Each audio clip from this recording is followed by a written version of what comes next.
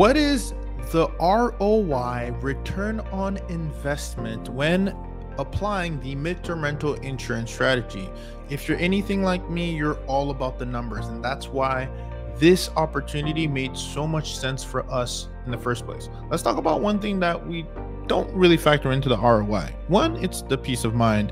Having been an Airbnb operator, when we switched to the midterm rental insurance space, it was less headaches, less turnover, less, what is this? I just checked in and I see something funky.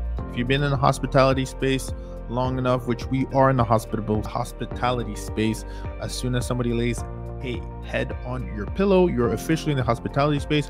We know that as increased turnover happens, increased risk for errors, increased risk for unsatisfaction. So one of the things that we got, having midterm rental insurance customers stay in our homes for multiple lengths of stay, is we've also seen that the level of tolerance, or at least patience with them, or even headaches, for lack of better words, is just slim to none, right? These folks are coming in from a place where they can no longer live in their home, and so their lens as an avatar is completely different. They are super grateful, thankful, rightfully so.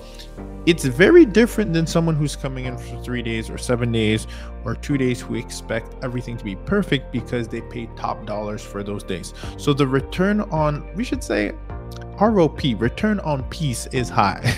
However, let's talk about the real numbers. ROI, return on investment. The thing is, one thing you need to be very familiar with, and if this is your first time watching my content or video, definitely make sure you watch the video that says how to even calculate how much I should charge and what is the 20% rule and why is it important. The 20% rule defines how much we can actually charge. How do we do this? Well, let's take a step back here. What's happening is that the displaced family that's coming to relocate in your property, right, your investment property, is coming from a like-kind home.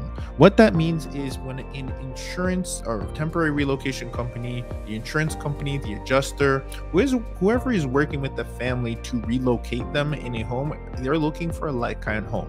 They usually base it on square footage. They also look at the room numbers, right? So if they're coming from a 4-bedroom home, they're going to try to find them a 4-bedroom home.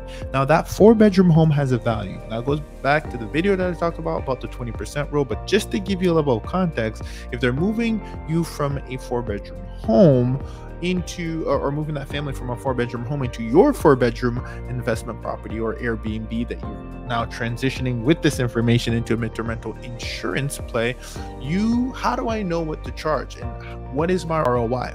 Well, here's a rule of thumb. It's rule of 20. However much the coverage A, which is the dwelling value, aka you can just do some napkin math, and for the interest of making it simple, it's usually what your property value is worth, the investment property that you own. If you take 20% of that, 20 to 30% of that, and divide it by 12, if you will, even by 8 or 6, based on the length of time they're going to relocate with you, that's how much you can actually charge, right? So that means that if it was a $400,000 home, and you have 20% of that is about 80K, and a family was relocating for 3 months, it would not be unreasonable for you to be able to charge a heck of a premium, like ups in the $20,000s of dollars per month.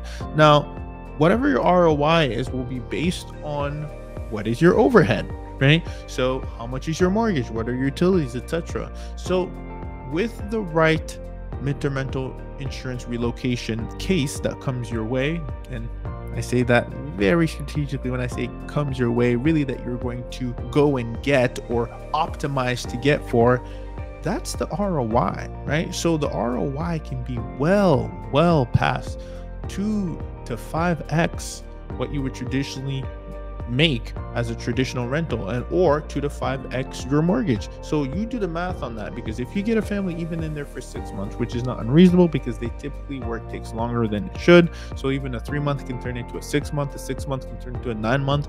That is the return on investment, and this is why we've gone all into this space. Now we've gotten anywhere in the upwards from 150% plus ROI. I mean, it's cash on cash return. It is pretty insane how crazy the numbers can get in this space. It's all relative to the value of your home.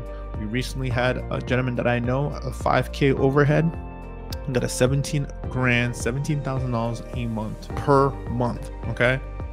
Another one of my mastermind students has an overhead of $2,700, just got a $9,600 a month contract. One of our properties, our overhead is $2,400. We got $8,000 a month for the next 8 months. These are the kind of opportunities with respect to the value of your home and your overhead. What is the ROI? I mean, you can make 1 month booking will cover almost 3 mortgages to 4 if done properly, and if you know how to optimize, which there's tons of content on this page of how you can do that, and obviously more that you can find by grabbing my experimentrealestate.com. Go to experimentrealestate.com to grab the MTR insurance blueprint.